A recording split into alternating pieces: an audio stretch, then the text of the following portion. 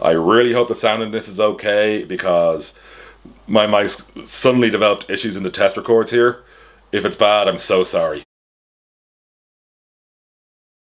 Hi, Emmet Ryan here from Ball in Europe. I think most of the regular subscribers were expecting a video on the London Lions today and Zalgiris-Kaunas. That is coming, but Wednesday we do videos Monday, Wednesday, Friday here, at least until the season starts. Then we may be changing it up. For the time being, that's the order for days for videos. So if you haven't already, please subscribe ring that bell to get all of our videos where I'm telling you what I think about assorted basketball things.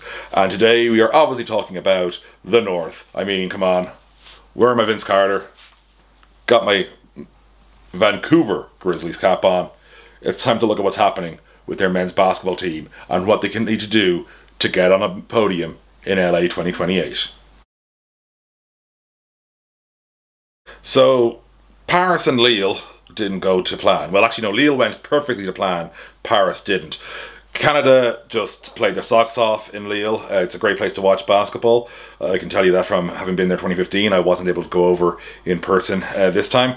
But yeah, they really impressed me. And I felt they had learned what they needed to learn from their experience losing to Serbia at the World Cup last year. Like, they were never going to learn it in the 2 days between that semi-final and the bronze where they beat the USA. One of the picks I'm delighted I got right. So yeah, that's a weird one. And I felt though that, like, okay, we've seen it through the group stage, and for the second straight tournament, they're the ones to knock Spain out while still in technically group play. That was kind of cool, actually. So thinking they've got it, they're there, and that first quarter against France, it's like they've learned nothing. They've learned absolutely nothing. What's going on? And it was just frustrating to watch. It felt like all the lessons they learned about coping with the style of play they were going to get at FIBA level from the top FIBA teams just hadn't been taken on board the way I thought they had. And for me as a viewer, and like, I should be biased towards the French, by the way. I run a pan-European site, but I also like to see teams learn and develop and evolve. And I felt it was a sign of a regression back to last summer from Canada, for they weren't quite where they needed to be. So how do they get to where they need to be in LA 2028? The Germans. They had 3 remarkable summers. Bronze in Eurobasket 2022. That was obviously rescheduled from the previous year due to the thing we don't talk about. Then winners of the World Cup last year, obviously beating both the USA and Serbia along the way. And then the big one, not the big one, but the big one they didn't quite get over the line in, the Olympics 4th place. But that's still an extraordinary trio of summers for a national side. Like, really impressive. And so my first thought was, well, can Canada take an approach like that? It would be a 4-year plan rather than a 3-year plan in this respect. So I figured I'd ask somebody I like a lot, and that's Doug Smith of the Toronto Star, who I'm sure most of you have heard of. I wrote in to his mailbag, and Doug said some nice things to say. It's actually a great mailbag, so definitely we'll link to it below and you should read it. But there's one key paragraph in his response to me that I want to get to, where I think he hits the nail on the head. The trouble we have on this side of the world is that the AmeriCup doesn't remotely match the Euros in importance. So that summer season, that's next summer 2025, is lost every 4 years in getting the same group together. And that does appear to be the big issue. And we're going to get to that in the next segment in a bit more detail. But that summer doesn't have to be lost. But let's look at the 2 summers we know they do have. That is the summer of the World Cup and the summer of the Olympics, should they qualify. And I see a lot of upside there. Like, you have a core group. If you focus on only so many players, it could be 18, it could be 24. It depends on what you want to do. I believe the Germans went off 24. You might want to narrow it down, given it's a narrower window of 18, and essentially have them as your core guys, and say if you want to be in the Olympic roster, and like, you may be going, what about SGA? Get to that in a second. We want you to be involved in some capacity this summer, and I think that can make a difference. And obviously injuries are allowed for in that, as we saw the German model, where, like, Mo, for example, missed a summer, and other players missed summers along the way because of injury-related issues. But they still managed to keep, you know, us at the core from the key group all together. And, you know, they were always there together. But what else did they do? They didn't just stick with the same guys. They learned a few things. Like, they realised they needed to impose a system that would work at that level. And the way they did it was, one, great Canadian coach in Gordie Herbert, obviously, but also, two, in realising who their on-floor leaders were. By leaders, I don't just mean the best players, because obviously with Canada, you're all going to go, well, that's Shai. It's not just about Shai, and don't worry, Shai is very important. He's an extraordinary basketball player. But it's not just about Shai. It's about finding who your guys are, who people will look up to and who will listen to and will play off and learn from. And also just like bring the culture you want in to the team. So in Germany's case, it was Dennis Schroeder. He obviously one very talented player at this level, particularly, but also, you know, long-time German international. And you know, a lot of the younger guys, like your Franz Wagners, for example, would look up to a Dennis Schroeder like as the guy they, you know, grew up kind of going, wow, that's cool. Like a German player can be like, you know, a cool player in the NBA, you know, because like Dirk, don't get me wrong, Dirk's an all-time great. And he was cool to me, but I'm a dork. So, you know, what we call cool is different when you're a kid. And so, like, Dirk was just really, really good. Dennis had a bit of, you know, pizzazz. And then you have Johannes Thiemann, who I'm guessing a few of the listeners barely recall the name, hearing it in the Olympics.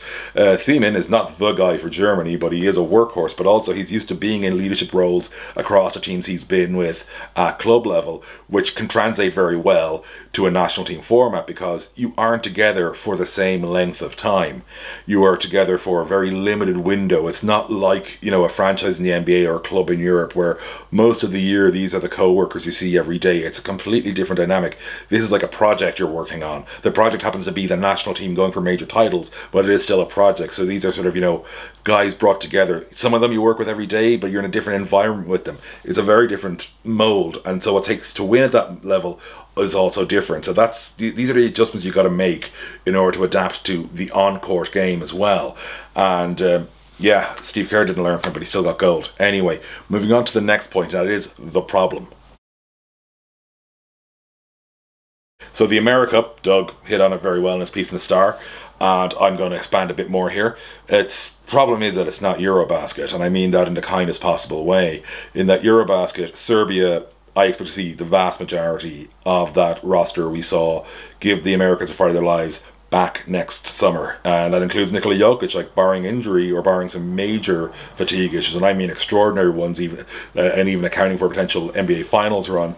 I expect to see him at that. Like, that's the level we're going to see. Where he's, you know, there is this desire to win Eurobasket in Serbia. Likewise, Germany feels that they don't want the show to end right now. There's still real potential in this side, and they can, you know, go for more trophies with them. And Dennis Schroeder said he wants to play national team basketball till he's 40. Who might argue with that? In the AmeriCup, you don't see NBA players just flat out, really. They just rarely show up, rarely are asked to show up, moreover.